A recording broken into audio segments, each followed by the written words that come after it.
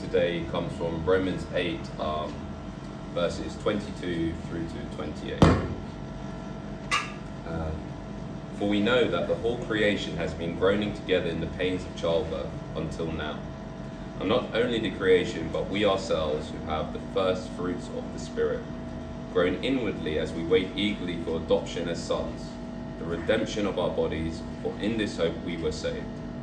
Now, hope that is seen is not hope, for who hopes for what he sees? But if we hope for what we do not see, we wait for it with patience. Likewise, the Spirit helps us in our weakness, for we do not know what to pray for as we ought. But the Spirit himself intercedes for us with groanings too deep for words. And he who searches hearts knows what is in the mind of the Spirit, because the Spirit intercedes for the saints according to the will of God. And we know that for those who love God, all things work together for good, for those who are called according to his purpose.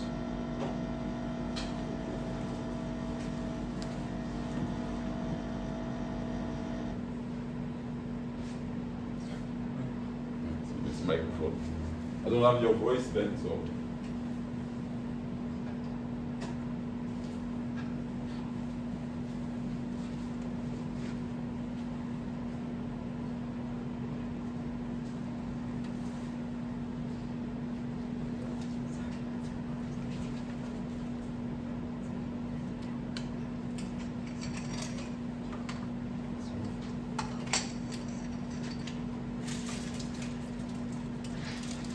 Thanks, Then it runs out very, very fast. all right.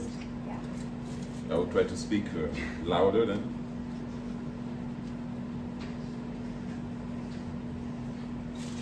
Let me try the other one.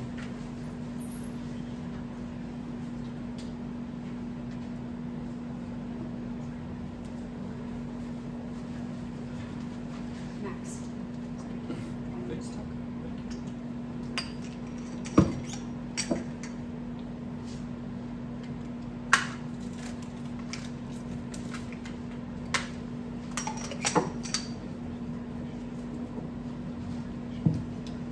Thank you very much, Deirdre. I think we have a perfect illustration of what Ben was mentioning at the beginning of the service. God bless you, Deirdre. Thank you. Please allow me to pray.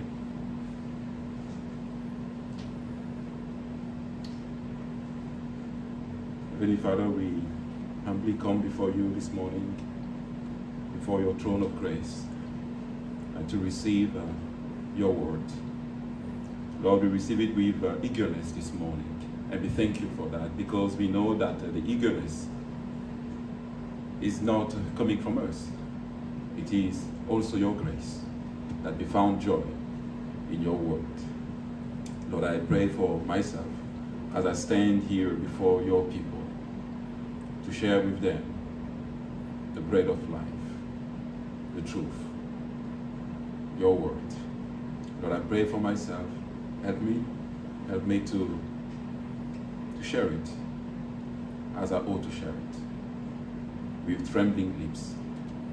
And I pray for my brothers, my sisters, that they also receive it as the word of the living God, not the word of Pastor Max, of a man, but the word of the one who holds everything in his hands, including every breath that we take. I ask this in the name of your Son, our Lord and Savior Jesus. Amen. Well, we resume our study of the book of Romans after 2 Sundays spent on the Palm Sundays and also the Resurrection Day. We'll go back to our study of the book of Romans. Now, remember we were studying the book of Romans. We arrived at chapter 8. And chapter 8, if you remember, it starts with this wonderful verse that says, there is now no more condemnation for those who are in Christ. And so in the entire chapter 8 is actually about this very first statement, the assurance, the certainty of our salvation.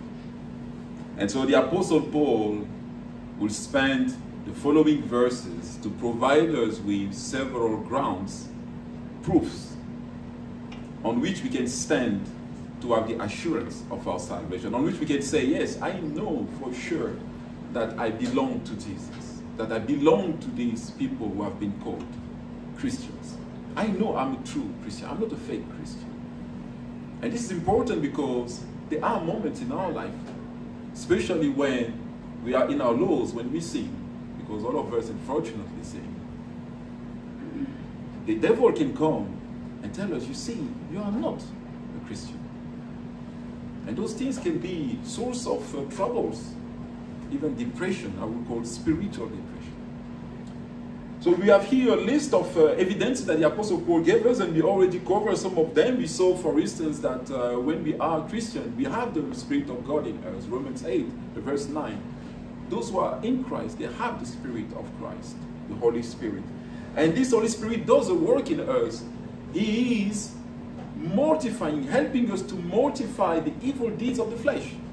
We saw that if we are in Christ, if we have the Holy Spirit, one of the evidences is that when we see the deeds, the evil deeds of flesh in us, we take action. We don't cooperate with those deeds. We are disturbed by them and we take actions. We confess, we repent, we do all kinds of things to get rid of them. That's the work of the Holy Spirit. That's one evidence. We saw also the other evidence is the adoption, the spirit of adoption or sonship. We saw that the Christian is not someone who is just merely forgiven. Christianity is more than forgiveness of your sins. Of course, forgiveness of the sin is a very important thing. It's a starting point, it's the entry. Yet, Christianity is much more than this. It's about sonship. It's about adoption. It's about a relationship with a father, not with a judge. We also saw that this is one ground of the certainty of our salvation. That indeed we have this relationship of this nature of father and son with God. We also saw another ground, and this is the strongest ground of the assurance of our salvation, which is that the Holy Spirit testifies to our spirit that we are sons of God. And this is extremely powerful. You know, I mentioned to you a couple of times that we have many ways to prove Christianity is the only truth. You can do historical, scientific research, and you found that indeed the Bible is the most authentic, most documented book, and therefore what is written there is true historically, and that can help you to have faith in what is written here. We saw testimonies of people, we saw a number of things that can help you to believe that this is the truth, but the greatest, the strongest evidence is what the Holy Spirit testifies to my spirit, to your spirit, internally in your heart. You were not there at the day of your birth. I mean, you were there, of course, but you were not aware. Sorry, that's not very logical. You were there, but you were not aware of it. Yet, many of us, many children, they have the strongest conviction, this is my dad, this is my mother. How? Based on the relationship they have. They believe that this is my mother, my father. The Holy Spirit in us testifies that we are sons of God. And then the Apostle Paul came to another ground of the assurance of our salvation, which is our union with Christ. He says that if we are in Christ, if we suffer, it is normal. A true Christian suffers for Christ. We are not talking about any kind of suffering. We are talking about the suffering of the Christian. If we are united in Christ, and Christ has been raised, he will go into his glory. He has been in his glory, and we will also join him in his glory. How can we be in him only for his glory and not for his suffering? Christians, the history of the Bible, of Christians, say that Christians have been persecuted. Because of Christ. And he said it so many times. The Lord himself, he said in Matthew chapter 5 verse 13, he said, blessed are those who are persecuted because of me, for great is the reward in heaven. Because before them, the prophets were also persecuted in the same way. So it's a pattern. That's a ground of the assurance of our salvation. I am persecuted, and we saw different forms of persecution. It can be even just our family, our friends, people who reject us because of our faith. That's a persecution. That's a ground of the salvation, of the assurance of the salvation. But talking about this persecution, he said that those who are persecuted, they are eagerly waiting for the revelation of the sons of God. That's a new ground of the assurance of our salvation. The true Christian is someone who is looking forward to something. The one who is saved is not looking into the now. He is looking into the new age to come. And there is this groaning, this eager expectation. That's what we saw last time. That this is another ground, another evidence. If I have that longing for the things to come, we don't know any fiancé who is not waiting for the day of the wedding. And if we are waiting for that day eagerly, with eager expectation, that's another ground of the certainty of our salvation. But the Apostle Paul, now we come to this verse. I was just recapping what we saw before. And now it comes to this verse here, 24, because last time we stopped at 23. Talking about the same topic, he continued now in verse 24. And then he said, for in this hope. So you see, of course, the link here, the word for. So he is talking about the same thing that he mentioned in the previous verses. He's still talking about this groaning, this longing, this eager expectation. For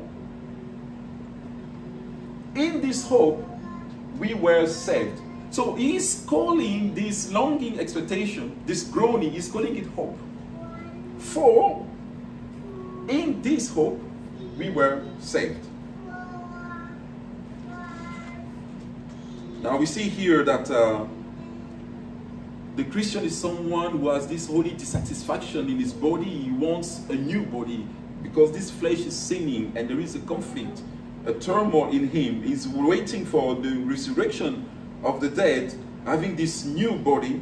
And in that longing, we say he is hoping. It is a hope. We call it a hope. And this morning we are going to spend time on this hope because it's an extremely important component of the Christian life. We are characterized by the hope of glory. The Christian hope is a key element of our life, and it's another, I mean, it's the same groaning, but it's a further confirmation, ground of the certainty of our salvation. Do you have that hope? Do I have that hope? That's the question the Apostle Paul wants us to answer in these coming verses. So we will spend the time to talk about hope this morning. And the first part of the sermon, we will talk about the joy that hope brings in the Christian life. Without hope, there is no joy in the Christian life. Our Christian experience will be dull, will be sad at moments and often. That will be the first part. We will see that there is also a false hope. And that false hope, some of us, we have it sometimes, or even most of the times. And that false hope is the source of some of our greatest problems in our Christian life. And then in the last part of the sermon, we will see that how can we sustain that hope, that Christian hope? We will see that it's only by the work of the Holy Spirit. Now let's start with the first part. The true Christian hope is a vital ground for a joyful Christian life. The Apostle Paul started this section, he says here, for in this hope we were saved. So in other words, the moment we are saved, the moment our justification has been triggered, has occurred, there is this process, this hope that starts at the same time. He said you were saved. We were saved in hope. But the truth is, he's writing to the Romans. And the Romans, we know from history that they were people, and also from the Bible, that they were Christians who suffered a great deal. They were persecuted. They were killed because of Christ. But what kind of hope these people can have in the midst of this suffering? One of the classical problems that we face and that people challenge us about, they say, your Christianity, if there is this God, this good God, why there is so much suffering on earth? Why you Christians, you suffer so much? Can we have hope and suffering at the same time? What does this hope bring into our life when we are in the midst of suffering? When we lose someone, when we lose our children, when we have the bad news that we have a cancer, or when, like yesterday, Pastor George was buried in Nonkai. What is that hope? What does it do in that moment? Well, brothers and sisters, I have a good news. If you are a Christian, this world, this evil world where we live in, with a lot of sufferings, it is the perfect ground to test the truthfulness of what the Bible says. Only there, in this world, we can really test if what the Bible says is true or not, and you can test it with your personal life. Now let's see how we can test this. In 1 Thessalonians chapter 5 verse 16, the Apostle Paul wrote, rejoice always, pray without ceasing, give thanks in all circumstances, for this is the will of God in Christ Jesus for you. So we see clearly that even if we are suffering, the Apostle Paul says, no, because of this hope, we can rejoice. Now let's see how we can rejoice even in the midst of these sufferings. Now, in order to understand what is hope, because here we need to understand what is this, the nature of this hope, the Christian hope, not any kind of hope. We are talking about a very peculiar type of hope, the Christian hope. We need to go back to the verse. It says, for in this hope we were saved. Now, this is a strange statement because we know that we are saved by faith, not by hope. So why is he mentioning here, we were saved in hope? What does it mean, that statement? And it's a very important statement to understand. We were saved in hope. We were supposed to be saved by faith. So what does it mean here? Now, to understand this, we need to understand one very important doctrine, which is the doctrine of salvation. The doctrine of salvation says that basically we are saved in the past, in the present, and in the future. Salvation has three aspects: the past, the present, and the future.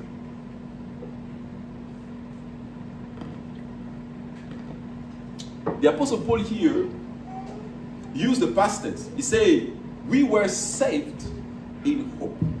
Now, what is salvation in the past?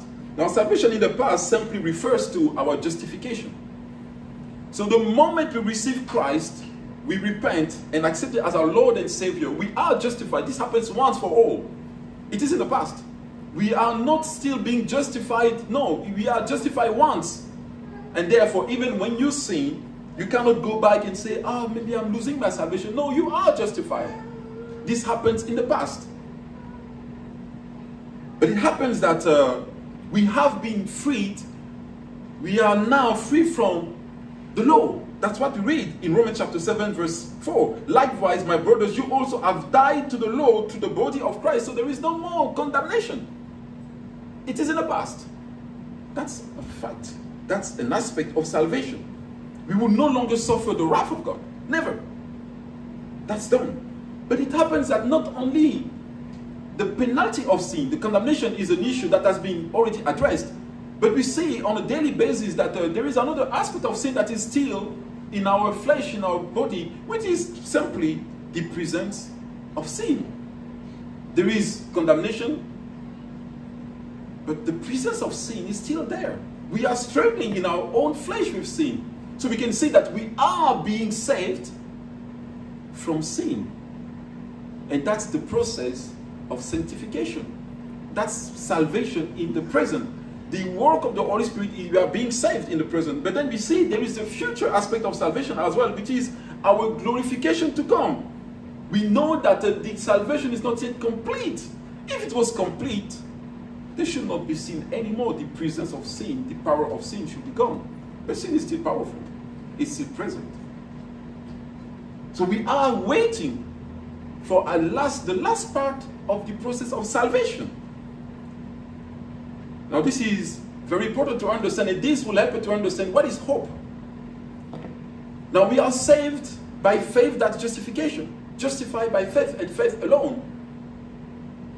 And faith basically, it is looking always back to the finished work of Christ. Faith looks back in the past to the finished work of Christ. Faith is the ground, is what tells you, yes, Christ died for me and this is done. That's faith. Without faith, you cannot believe in that. But hope is looking forwards to the thing that Christ purchased on the cross. He died, he purchased something. That's something that has been purchased. We are certain that it has happened. That's faith that helps us to be certain. But hope is now the waiting of the things to happen. Faith is the knowing of the things, but hope is the waiting, the longing of what has been purchased for us. Hebrews chapter 11 verse 1 says, now faith is the assurance of things hoped for, the conviction of things not seen. Faith is the assurance of things hoped for. So hope is the longing for the things to happen. Those things are not yet seen. They are not yet there. We are hoping to see them. And a Christian is someone who has the hope that those things for sure will happen, and he is waiting for them. Are you waiting for something? Romans chapter 8 verse 24-25, he says here, for in this hope you were saved. Now hope that is seen is not hope. For who hopes for what he sees? But if we hope for what we do not see, we wait for it with patience. So you see here, clearly, we are supposed to wait for something. Now,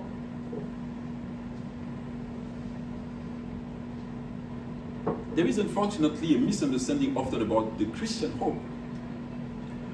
Instinctively, we tend to think of hope as something we fall back on when our faith gets weaker. So for instance, you face a disease, a calamity, and you wonder, is God really with me? Your faith gets weaker. And now you pray and you say, hopefully God can do something for me. Hopefully God can take me out of this. But that's not the Christian hope. That is being hopeful. You hope maybe something good can happen. That's very weak. That's not the hope the Bible is talking about. The hope the Bible is talking about is of a completely different nature. The people of this world, they are hopeful for something good to happen now. In this world, hope is waiting for something to be revealed, not here, in the life to come. Hope is waiting for the revelation, the manifestation of the ultimate salvation. Hope doesn't believe that a sin can be addressed by laws voted at the parliament. Christians cannot be hopeful, do something that maybe they will vote a law against gay marriage and things like that. That's being hopeful. That's not the Christian hope. The Christian hope is waiting for the world that will come where there will be no more homosexuality, no more sin, no more corruption. And this waiting, we wait patiently, is a joyful waiting. It's not something that we Christians, we are waiting and we are sad and we wonder, oh, what is happening to me next? No, no, no. Hope is extremely joyful. It's an eager expectation. You may know that I haven't seen my mother for 6 years. And she came now to visit us after 6 years. And she arrived, and one of the things she did this week is that she cooked one of my most favorite African meals. We call it gassa. This is basically goat made with a special tomato gravy. I mean, it's just amazing. I haven't had it for years. And she made it this week. And she made a good amount of it. So we had it the first time. We enjoyed it. And then we put it in the fridge for the coming days. The following days, I didn't want to eat anything. I could fast without any problem because I was waiting for the moment we are going to have the next dinner and to eat again in Gaza. You see, in that simple example, I am absolutely certain that I'm going to have my Ngasa again because it is in the fridge. I cannot see it when I'm at work, but I know for sure that I will have it when I will come back home. So I can skip lunch. And indeed, I skipped breakfast. I skipped breakfast that day. Why? Because I know for sure it is in the fridge and I have had a foretaste of it. I know how good it is. You know, brothers and sisters, Christians are people who have a first installment of the glory to come. They had the first taste of what is to come. And because they had that first taste, they are ready and they are waiting joyfully with patience. Something they cannot see now, but they know for sure it is coming. This is the Christian hope, brothers and sisters. This is what the Apostle Paul meant when he said in Romans chapter 8, verse 18, he said that the sufferings of this present age cannot be compared with the glory to come. He was certain these sufferings is nothing compared to the glory to come.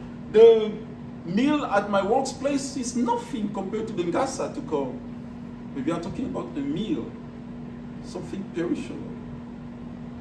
What about something eternal, which is the glory to come? So we see in that first part, brothers and sisters, the Christian hope, it brings a joy in our life because we are waiting for something we are certain about.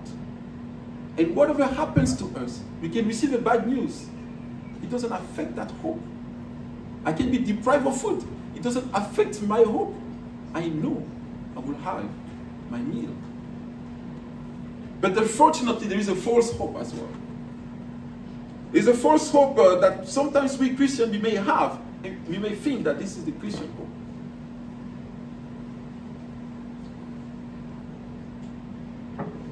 Some of us, when we go through difficulties, we pray sometimes in those terms, Lord,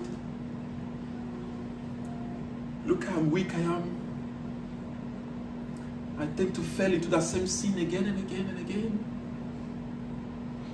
Oh Lord, please, I plead to you, please save me. I doubt even whether I'm saved because I keep doing that thing. So I'm hoping to be saved. Brothers and sisters, this is a very stressful Christian experience. And I have known Christians, pastors, who told me that. You commit a sin, you can lose your salvation. And then you hope you may be saved next. This is very stressful. This is not different than the Muslim faith. Based on what you do. That's not the Christian hope. The Christian hope is beyond faith. It's the next stage. I have certainty that I am saved in Christ. Now I'm hoping, waiting for my inheritance. That's what it is. I'm not doubting whether I will have my inheritance. I know I have an inheritance. So this is a fake hope. But this is having actually a too little hope. But there is a greater danger, which is to have a too strong hope. That is not the Christian hope at all. What is that strong hope? Now sometimes we hear some Christians, and these are brothers and sisters. I'm not saying that they are not Christians, but it's a matter of doctrine, having a sound doctrine. So sometimes we hear some Christian, they believe that salvation has been completed. They use many verses, like for instance, when Christ says on the cross that it is finished. Or they even use the same passage that we are talking about here. We were saved in hope. So they say it is done. It is in the past, it is finished. Therefore, they claim that we Christians, we should not be sick, for instance. Because Christ, based on Isaiah 53, he says that he already took all our infirmities. So we should not be sick anymore. They have too strong hope. Brothers and sisters, if that is the case, why Paul is saying hope is for something you do not see? I mean, if you say that from now on No more sickness. So you must see it. But there's something that you don't see yet. If there is sickness, the perfect health is not yet seen. We are hoping for the new body that will never decay, that will never get sick. But this body, of course, will get sick. This week,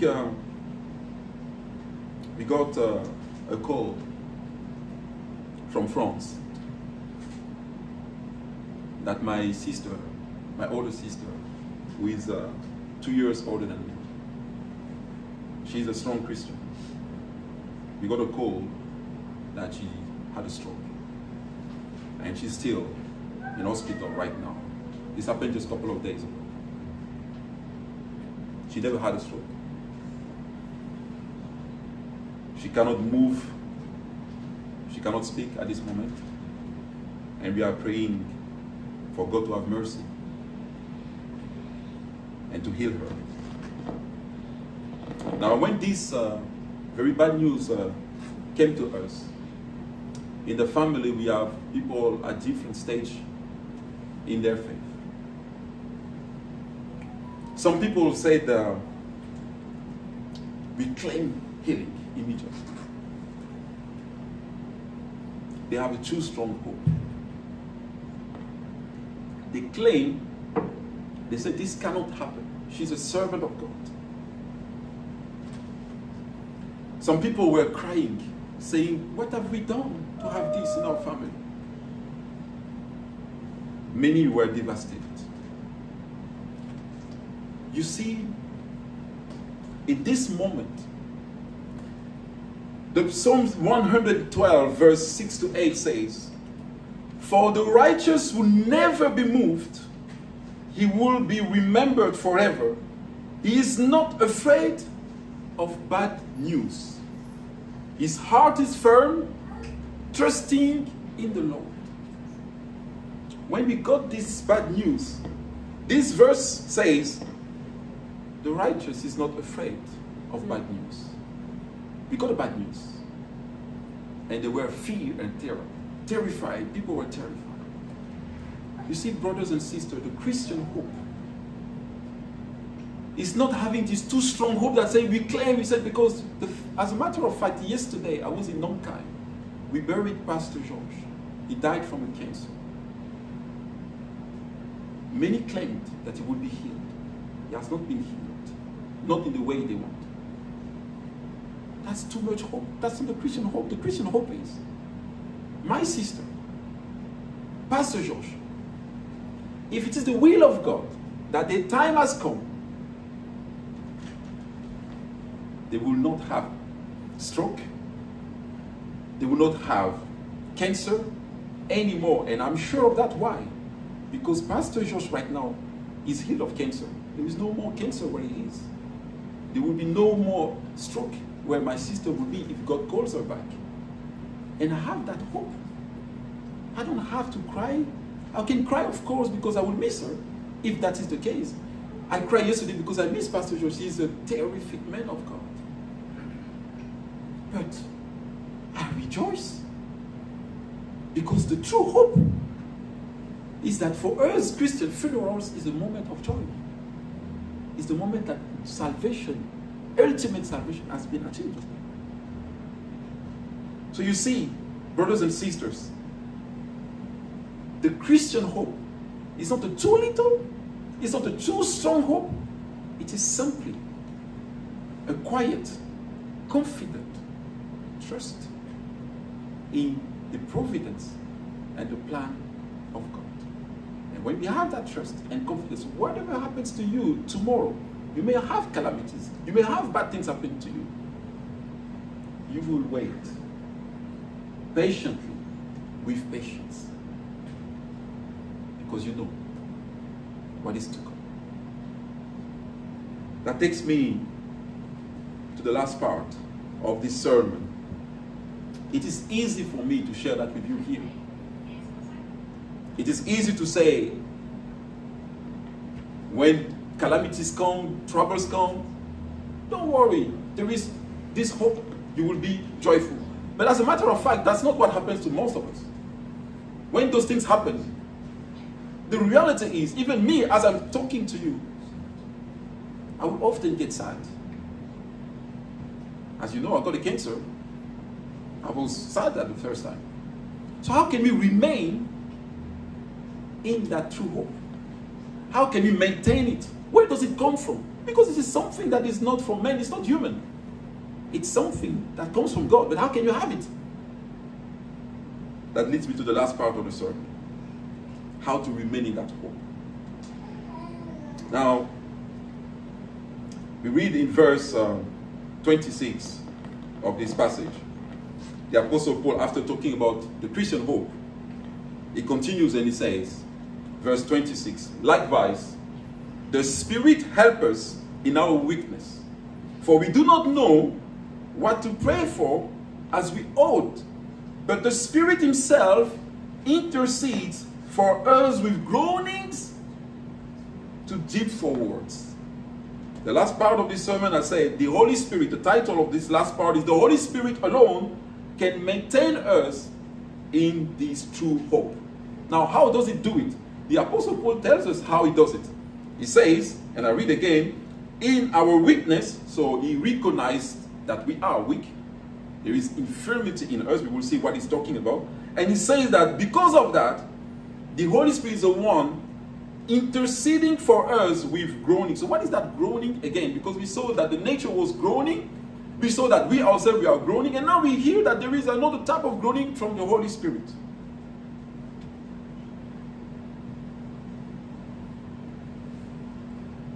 When we face those difficulties, brothers and sisters, the first thing that we do is to pray. In the case of my sister or in the case of Pastor George, the first thing that happened is that we all started to pray. And what happens is that many people were praying, as I explained to you, for total healing.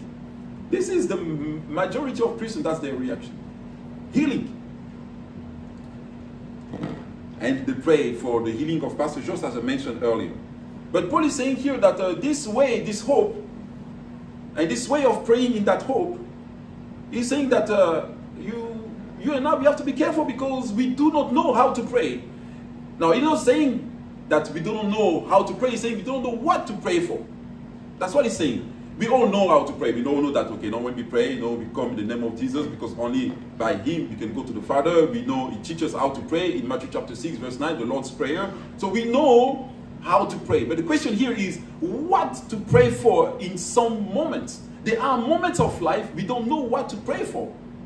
You have this situation, you say, Pastor George is sick, I must pray for his healing. My sister has a stroke, I must pray for healing. You say, no, are you sure this is what you must pray for? He's not telling us how to pray. We know how to pray from the Lord's Prayer. He's telling us, do you know in those moments what to pray for? There are moments, of course, most of the time you know what to pray for because it is written in the Bible. We can pray for the salvation of our children. I mean, that's very obvious. We can pray for people to receive Christ. That's obvious. But here he's talking about in those moments when we go through sufferings, we do not know what to pray for. And therefore, we need a helper, the Holy Spirit. Now, how does it work?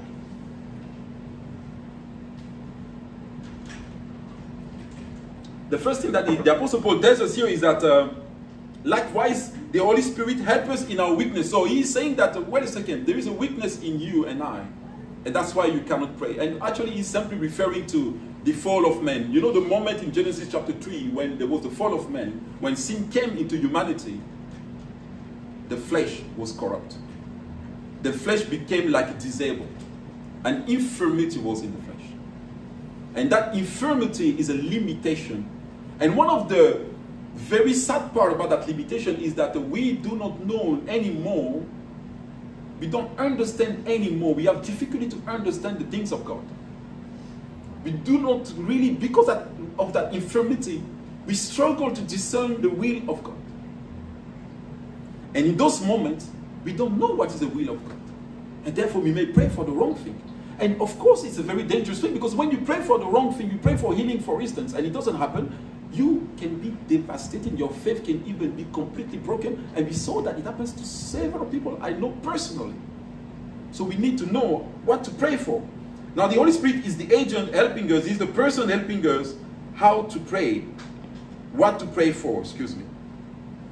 Now, this is something very serious, brothers and sisters, because it happened To great men of God, they didn't know what to pray for. So please, don't be arrogant spiritually. Don't think that you know what to pray for. Because great men of God struggle how to pray. You may remember in 2 Corinthians chapter 12, from verse 7 onwards, the Apostle Paul, he mentioned that Satan, a messenger of Satan, put a thorn in his flesh, and 3 times he pleaded to God to remove the thorn from his flesh. So he didn't bother to ask, for him it was very logical to pray that the thorn be removed. Because it is very logical, it's rational. If this thorn is removed, he will be in a better health, better situation so that he can continue this great ministry that he was doing. So it makes perfect sense to pray for his healing. But do you know what God answered? God said, my grace is sufficient, for it is in weakness that my power is made perfect. God rebuked Paul. He was not healed. Can you realize the Apostle Paul didn't know what to pray for? In his weakness, God has a different plan. Pastor George is deaf yesterday at the funerals. There was a great time of a great sermon.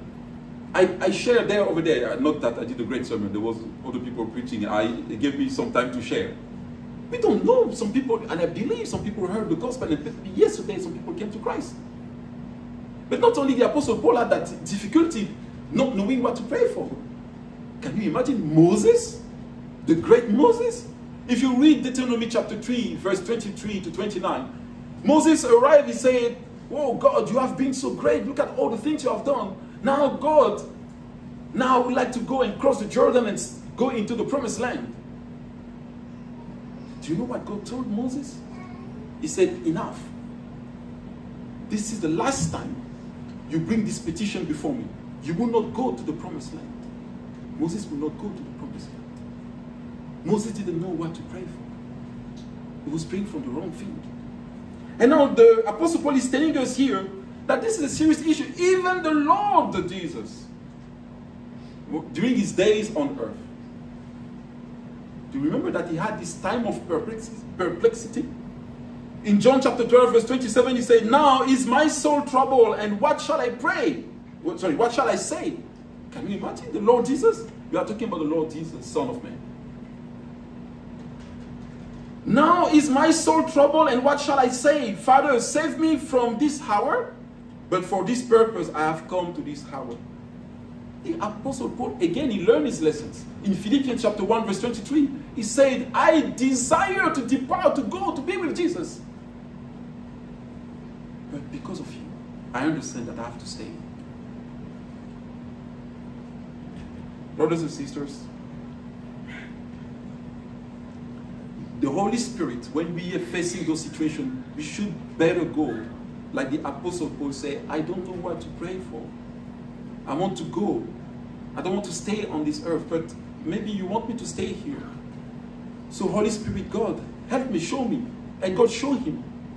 And that's how we should come in those moments of affliction. What should I pray for? Maybe the will of God is that this very affliction will continue. Don't just pray for it to be removed. Pray for the will of God. In Jeremiah chapter 17, we read a very important passage, and many of you know it. We read verse 9 to 10. Their heart is deceitful above all things and desperately sick. Who can understand it? I, the Lord, search the heart and test the mind. The Holy Spirit, as you come to pray, through these wordless groanings, He is searching your heart. And that's why we read. The one who knows the mind of God is searching your heart. Because brothers and sisters, you and I, we don't know. You and I, we have no access to our heart. No man has access to the heart of man except God. There are terrible things in our heart. Matthew chapter 12 verse 34 says that from the abundance of the heart, the mouth speaks. Sometimes things comes out of our mind and we are horrified. Because in our heart, there are all kinds of things. The heart is deceitful. And in those moments, the Holy Spirit is the one who, through those groanings, is going and searching and bringing out those things. And as it comes out, we realize our condition. And then we become humble before God. Those are the groanings. And then we wait for God. to do something about it. Something about that situation. And as he's doing this, he will regain hope and will regain trust. And that's the only way, brothers and sisters, to remain, to have the hope, the true Christian hope, is through this moment of prayer by the Holy Spirit. That's why, brothers and sisters, sometimes you may wonder, why do we need to pray? Yes, you need to pray, because when you go there, things will be revealed about your heart through those groanings. And as those things are coming out, you will find joy and you will find peace about what is happening. Sometimes it is even because of things in your heart that you are going through those situations. And God wants to show them to you so that it can be addressed. And you will fall into groaning.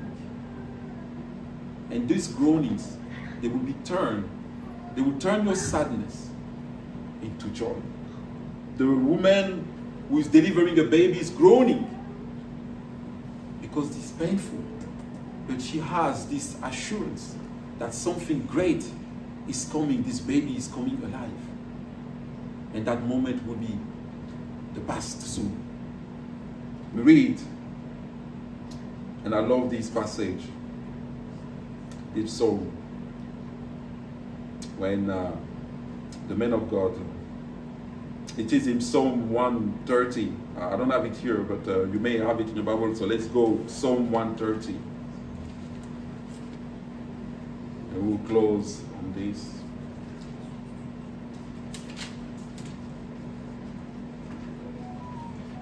Psalm 130, verse 5.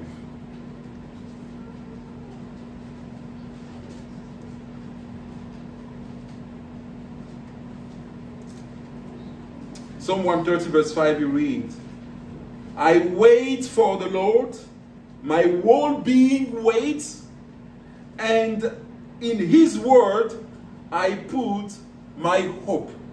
I wait for the Lord more than watchmen wait for the morning, more than watchmen wait for the morning. I like this repetition.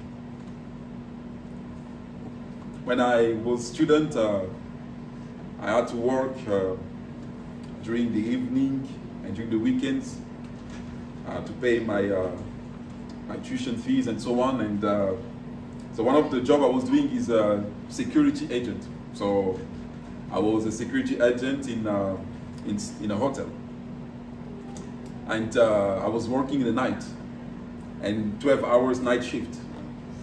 And as I was going to this night, and you have to stand before the doors. And after a few hours, I can tell you your legs are just very, very painful. And what happens is that you look at your watch and you say, oh man, when is the morning coming? And when the morning comes, you are so joyful. When it gets closer, usually I go for 6 p.m. to 6 a.m. at that time. So when it was about 5, the morning is coming, there is a joy. Because soon I'm going to rest. I'm going into the rest. And I'm going to find my bed for a few hours. You know what he's saying here? This is what is happening in this Psalm 130 verse 5. I wait for the Lord, my whole being, not some part of me, my whole being. And in his word, I put my hope. I wait for the Lord more than the watchman. I was a watchman at that time for that hotel. Wait for the morning. More than the watchman, wait for the morning. Brothers and sisters, we have a great news. We have the hope of salvation. We know morning is coming. Whatever is the situation you are going through, whatever is the calamity, if you are truly in Christ, there is this hope of glory in you. You know right now it is the night, but morning is coming and there is assurance about that. This is the hope of the Christian. Whatever you are going through right now, I am telling you from the Lord Jesus in his word that the watchman is waiting for the morning to come, and certainly morning will follow the night. With these, brothers and sisters, I hope that we will be, all of us in this church, a family of Christians who are aware of the true Christian hope that is bringing joy into our life. But we should never fall into that false hope, because that would bring a lot of depression in our Christian life. We will pray for the wrong thing, while as we go to the Holy Spirit humbly, not claiming anything, because we cannot claim anything. You can even not claim the salvation of your children. You know that? God is sovereign. Only Him says who He wants to save. We don't claim when we go to God. We come humbly and we surrender our situation, asking Him, what should I do in that situation? Should I go for this or not? And as we do this, the Holy Spirit will come and reveal what is in our heart. With some groanings, reveal the plan of God. And that will bring us peace and patience for the will of God to be done. With this, let the Lord bless you, and I leave the pulpit to my brother Ben to take over with the Lord's Supper. And as Ben takes over, please continue to meditate on those words, because it is one of the most beautiful ground for the assurance of your salvation, my salvation, the hope of the glory to come. Amen.